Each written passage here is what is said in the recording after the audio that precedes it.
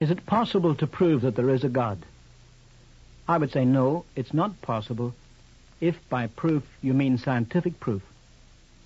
What scientific tests could anyone use anyway? Litmus paper? Spectrograph? Geiger counter? No, but it is possible to show that faith in God is most reasonable and that alternative views are less reasonable. But how may we do so? Everyone knows that in intelligent discussion, one must start with a measure of agreement. I remember when our children were very much younger, hearing an argument between my son and daughter. Said my daughter, "I tell you it is." And my son retorted, "I tell you it's not." She said, "But it is." And he replied, "But it isn't." So my daughter observed, "You know nothing." And my son repeated, "You know nothing." Said she, "Listen to the copycat." And he chortled, "Listen to the copycat." Then she said, "Oh, shut up." And he replied, "You shut up." And I said, "Both of you, shut up." They weren't trying to discover any truth, they were just arguing. And many such arguments occur among grown-up people too. When I was crossing the Pacific Ocean with 8,000 American soldiers bound for Guadalcanal, I was involved one night in an argument with a rude atheist from Brooklyn. I can stand atheists, and I can stand people from Brooklyn, but atheists from Brooklyn are very hard to take. "Go on, Chaplain," he said. "You don't believe all that, do you?" "Of course I do," I said. Then I added, "Do you believe in the Bible?" "The Bible is only a book," he replied. "It's an inspired book." He said, "That's what you say." "Well then," I said, "do you believe in Christ?" He said, "Christ is dead. He rose again from the dead." He said, "That's what you say." "Well," said I, "do you believe in God?" "No," he said, "I'm an atheist." "What do you believe in then?" He said, "I believe that all religion is a racket." "No, it's not," I said. "Yes, it is," he said. "That's just what you say," I retorted. And there we were, just like a couple of kids arguing about nothing. Now let's suppose we engaged in a debate with an unbeliever rather in this manner. "Now, sir, we differ on many points, don't we? But we ought, as you agree, to have an exchange of views. Isn't there anything that we can agree on?" Where would we best begin? Surely there are common grounds somewhere. Now, the very first point of agreement is, I think, the axiom of existence. I believe that I exist, and my friend believes that he exists. This is an axiom, a truth so self-evident that no amount of reasoning can make it any plainer. I was speaking at California Polytechnic when a student rose to say that he did not accept existence as an axiom, but rather as an illusion of the five senses. "That's strange," said I, "that you should come all the way from your home to study here in California, and you're not sure whether you're here or not." But I knew what he meant. One of our planes crashed at Morotai. It was my sad duty to bury some of the men who were killed, as well as to help some of those who were badly burned.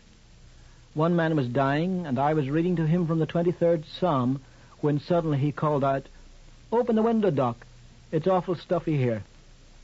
The poor fellow was out in the open air in a temporary casualty ward of the hospital. He had not heard me because he was deaf. He had not seen me because he was blind. Presumably he had lost a sense of smell and taste. The only sense left to him was a sense of touch, which he was fast losing, for he soon lapsed into a coma, and that was the end of this life for him. He was still alive, but life did not mean a thing to him. So in one sense, we are prisoners of our five senses. Can we go any further?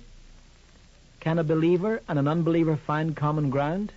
Yes, we believe in the fact of design or order or pattern in the universe. Every great scientific achievement of recent years has been planned on the premise of design. It was necessary to study the ordered movement of the moon in order to launch a rocket in that direction. It runs like clockwork, just as the tides do. We find this design everywhere we look around us, whether with microscope or with telescope. Of course, there are some people who question this universality of design. At the University of Adelaide, the president of the Rationalist Club asked me, "Sir, are you not just choosing facts that suit your argument? Is there not a great deal of chaos in the universe? For example, in the air in this room, the molecules are bombarding each other in every possible way in the most chaotic fashion." "On the contrary," I said, "this very chaos in diffusion of gases is an argument for design."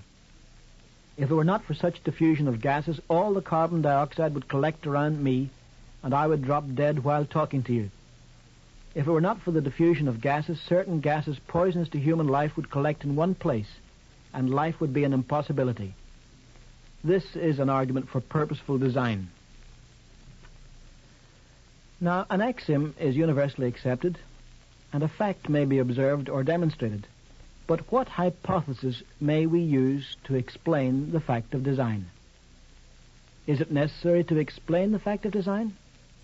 I've a wristwatch bought in Brazil during the spiritual awakening there in 1952. It has a second hand, a minute hand, an hour hand, and an alarm. Would anyone believe that this all happened by chance? During World War II, our military organization moved out of Sansepor in New Guinea. We left behind us a jeep. A Papuan native who had never seen a jeep before came down the mountain. Not only had he never seen a jeep, he had never seen a wheelbarrow. His wife asked him, "What is this?" He replied, "I don't know." "What is it called?" "I don't know." "What does it do?" "I don't know." "Where does it come from?" He replied, "I don't know, but whoever made this thing must be a lot more intelligent than I am." Of course, it should be admitted that a savage could be educated to understand the workings of an automobile. He could, even with the help of others, become skilled enough to build one.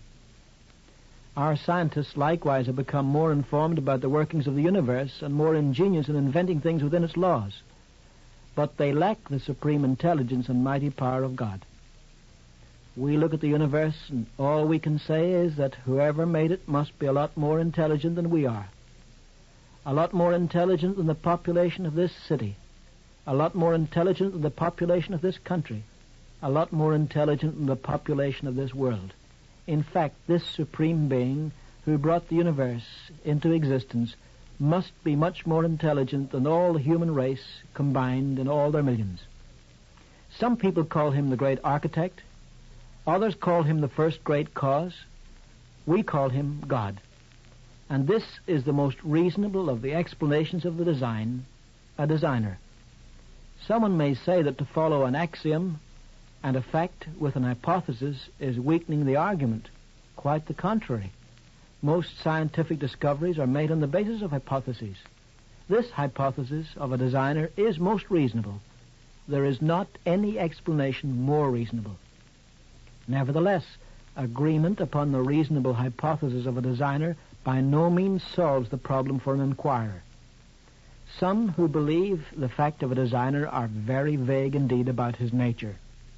Let's consider some of these ideas.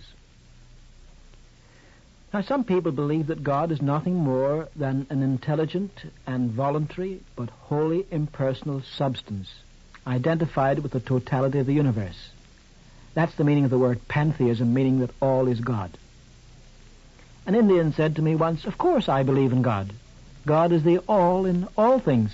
God is light and God is darkness. God is warmth and God is cold. God is near and God is far. God is good and God is evil. All that exists and everything that happens is God." "You mean," said I, "that God is the universe? Is the universe eternal? How then do you account for the second law of thermodynamics? Is the universe perfect? How then do you account for the evil every one of us can see? If all things are equally expressions of God, all things should be equally admirable. Every day we see around us actions good and commendable, reflecting God. But when we see actions we cannot but describe as wicked and deplorable, we cannot blame a perfect God." My Indian friend protests that he did believe in an infinite God. "Yet," I said, "you lock him up in a finite universe. Besides, if I were to judge from the world around us, I would say that your pantheist God is not yet made. He's still in the process of being manufactured, just as the world is going along. You say that we're all parts and particles of God, yet I'm quite sure that I'm not God. My conscience protests against such a presumption. God is over all and in all, that's true. Therefore he cannot be the universe that he's over. He must be distinct from the universe he moves in, as I am distinct from the shoes I walk in. Could an impersonal God produce self-conscious beings, free like myself? If the Creator includes in himself all good and evil, why should any creature be held responsible for his actions? It was not difficult to tell my inquiring Indian friend that I had always held Mahatma Gandhi in greatest respect. Then how could I believe in a God inferior in morality to Gandhi, as do some who hold this pantheistic interpretation? In India, there are people living in strictest honesty, but there are also folks who worship God by thieving. They're called thugs. There are people of the highest sex purity, but there are those who worship God by debauchery. When pantheism is allowed to prevail, it soon degenerates into idolatry. People begin to worship the God of the sky and the God of the wind and the God of the sea and the God of health and the God of disease and the God of purity and the God of impurity. The worshipper kneels before a gaudy wooden idol. The idol seems so near, yet the God is so far away. The true God seems so far away, yet he is truly near. Pantheism begets idolatry and degradation. Anyone can see that for himself as he travels around the world. On the other hand, there are some people who do grant the existence of God, but they deny that he's knowable or approachable. On one occasion, I had been conducting divine service on board a landing ship, first of all for the Protestant men, then for the Roman Catholic men, by an unusual papal dispensation. There was a colonel of the United States Army leaning over the taffrail of the invasion ship, discussing the address given. "I enjoyed your talk, Chaplain," he said. "You know, I believe in the existence of God, but I don't believe in Jesus Christ or in prayer or anything like that. I believe that God created the universe. He set the ball rolling, so to speak. But I don't believe that God interferes in things. He delegates his authority to nature in a sort of chain of command." The colonel was quite pleased when I said, "Well, that's the same point of view as Thomas Jefferson. He was what you call a deist." "Well," said the colonel, "I'm glad to hear that I'm in such good company. But now let me explain, Chaplain. General MacArthur is in full command of this theater of war. Now, supposing Sergeant Joe Blow wants a fellow to go to San Francisco to see his girlfriend. He won't get past his captain, let alone see General MacArthur. Now, General MacArthur is ultimately responsible for Sergeant Joe Blow, but General MacArthur is too big and too busy to be bothered with Joe Blow and his affairs. Don't you agree? I'm sure you do." When I nodded, the colonel went on, "Now, that's my idea of God. God is ultimately responsible for all of us, but he has delegated his authority to nature. Therefore, he could not be interested in our petty affairs. He's much too big and too busy." "Colonel," said I, "there's a young fellow named Arthur MacArthur, and I'm quite sure he has the right to go to see his father any time he desires. And even if his father were busy, he would say, 'Gentlemen, I would like you to meet my son, Arthur. He is his child. And the great message of Jesus Christ is simply that God is our Father, and that we may have access to God through him.' Deism denies the immanence of God, just as pantheism denies God's transcendence. In other words, deism denies God's nearness, just as pantheism won't allow that he is above and beyond us. Deism and pantheism discourage real fellowship with an intelligent and loving Creator. Now, there are other systems we could consider, but they're not very popular among Western people, so we don't need to go into details. So we come to another question. If there's a supreme being, as the majority of the world's inhabitants believe, could he communicate with me? Could a supreme intelligence communicate with a minor one? Well, why not? When I address English-speaking students, I use the English tongue. But whenever I speak to students unfamiliar with English, I use an interpreter. Likewise, some people have been more aware of God than others, and divine revelation has been written down for us and translated into a multitude of tongues. The Old Testament tells of his preparation of a chosen people. The New Testament records the life and teachings of Christ. A sergeant asked me once what I meant by the revelation of God in the Scriptures. "Isn't the Bible only a book?" he said. So I told him what happened when I visited Soviet Russia in 1935. A man could get married on the 10th of the month, take his wife to a hotel for the honeymoon, kiss her goodbye on the morning of the 13th, go down to the divorce bureau and divorce her. He didn't even need to go back to tell the girl because the office sent her a postcard. 12 years later, a professor from behind the Iron Curtain came to visit me at Oxford University, and he told me it had become extremely difficult for anyone to get divorced in Russia. Why? Why the change? Well, girls had been committing suicide. Babies were being abandoned. Social diseases were increasing, and the children were turning into juvenile delinquents by the million. The Soviet government wisely put a stop to the abuses and decreed an end to this easy divorce. All governments agree that marriage must be protected to ensure a happy society. But thousands of years ago, Moses said, "Thou shalt not commit adultery." And this stressed the sanctity of the marriage relationship. A family should be a closed unit. A man should be loyal to the woman who bears his children, and a woman should be loyal to the man who fathers her children.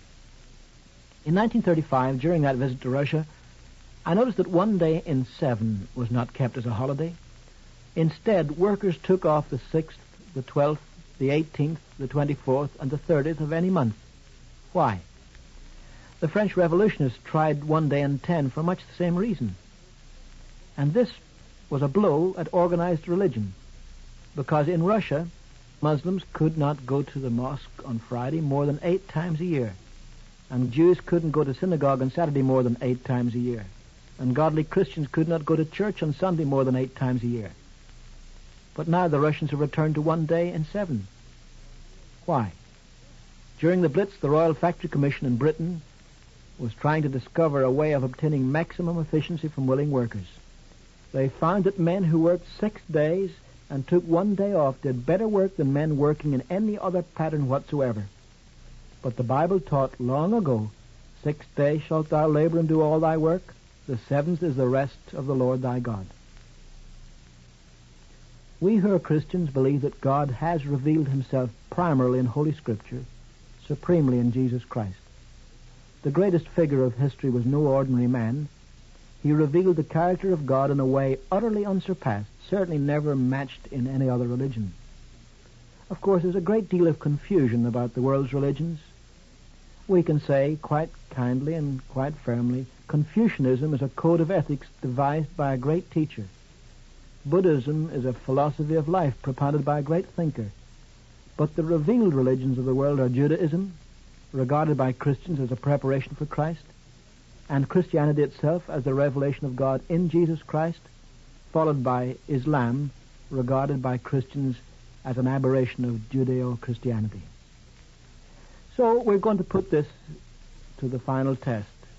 We've talked about an axiom, a fact, an hypothesis, a question, and now, is there a test? The test is the test of experience. Whoever comes to God must first believe that he exists and that he rewards those who diligently seek him. Those who have taken the trouble to put this to the test have found it to be true. It has brought us into fellowship with the maker of the cosmos. If there is a supreme being, our relationship to him is the most important question in life.